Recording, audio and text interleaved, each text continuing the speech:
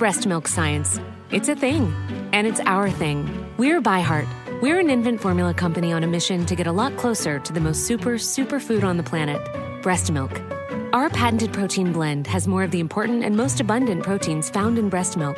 We're the first and only U.S.-made formula to use organic, grass-fed whole milk, not skim. We make our formula in our own factories in Iowa, Oregon, and Pennsylvania, using a small batch manufacturing process that works to preserve the integrity of our ingredients. We ran the largest clinical trial by a new infant formula company in 25 years and clinically proved benefits like easier digestion, less gas, and softer poops versus a leading infant formula. We were the first infant formula company to earn the Clean Label Project Purity Award. And while we've put a lot into ByHeart, there's a long list of things you won't see on our ingredient list, like no corn syrup, no maltodextrin, no GMO ingredients, no soy, no palm oil.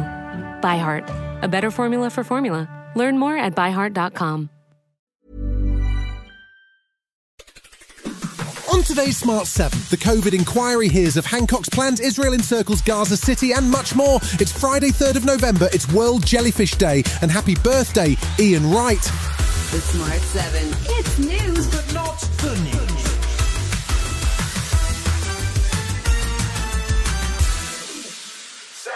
There was some good news for households on Thursday as the Bank of England once again left interest rates on hold at an eye-watering 5.25%. That was because even though inflation remains way above the bank's 2% target, projections are that it will fall rapidly over the next few months. The bad news is, though, that the UK economy will see little or no growth and could be on the edge of a recession. Bank of England Governor Andrew Bailey explains. We see the evidence that monetary policy and the rate rises that we have done are now having an effect. And just to remind, we are still at 6.7% in terms of inflation, so there is a considerable way to go. Labour were warning on Thursday that more than 500,000 households would face the impact of higher mortgage costs before the local elections, which are due in May. And Labour's Shadow Chancellor Rachel Reeves says the blame for the whole cycle of rate rises and low growth can be laid at one person's door. Liz Truss's mini-budget last year set in motion the economic turmoil and the increases in interest rates that we've experienced here in the UK.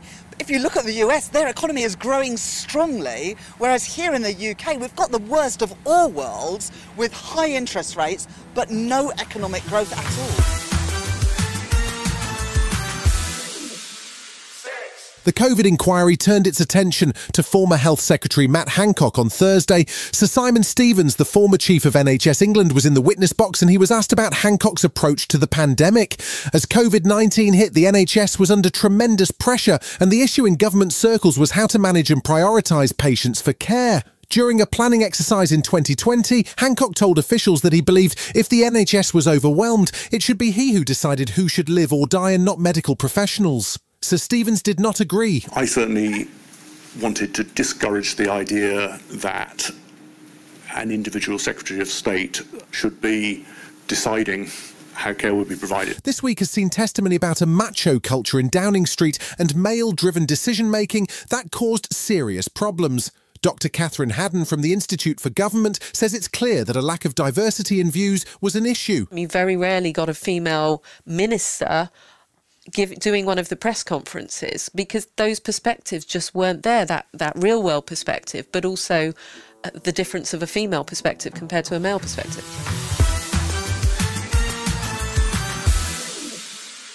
Thursday saw Rishi's AI Safety Summit wrap up at Bletchley Park after 2 days of tech talk.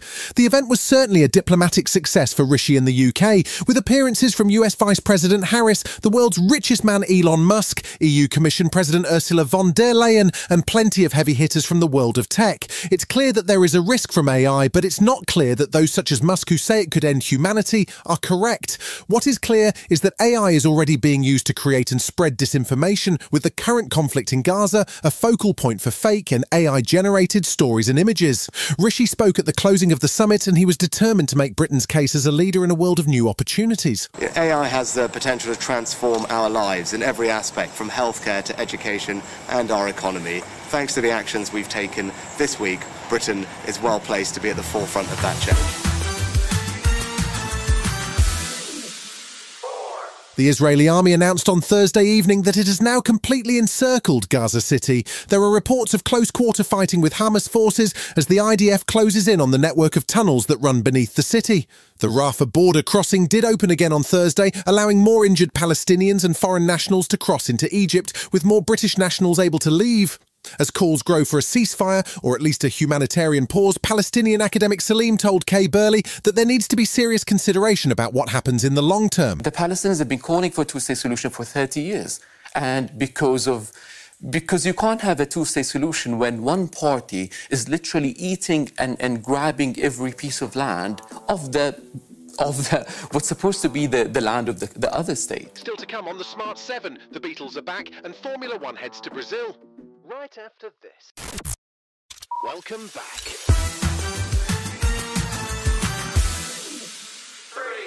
The Formula One Roadshow heads to Sao Paulo this weekend for the Brazilian Grand Prix. All of the focus recently has been on record-setting Max Verstappen and Red Bull, but Lewis Hamilton is quietly confident that his season is not over yet. Lewis hasn't won a Grand Prix since Saudi Arabia in 2021, but his car and his pace have been improving throughout the season. If he can manage a late run of victories, he could still finish second in the Drivers' Championship, and he's looking forward to the weekend. It's always been a special race for me. I mean, I won my first World Championship here. It was kind of crazy back then because I kind of felt like public enemy number one. Obviously I was racing against Felipe, but the growth that I've felt here and the reception that I've had here, the amazing support.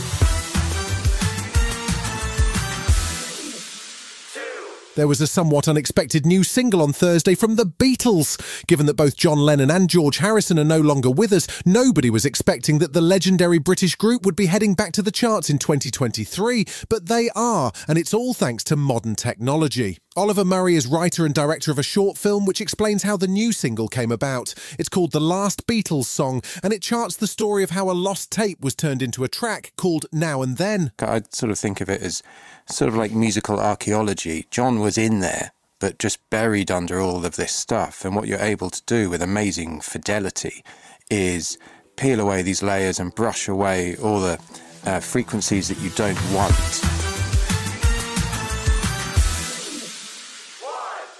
Way back in the 80s, we enjoyed some great TV. It's the era that brought us Wonder Woman, The A-Team, Knight Rider and many more.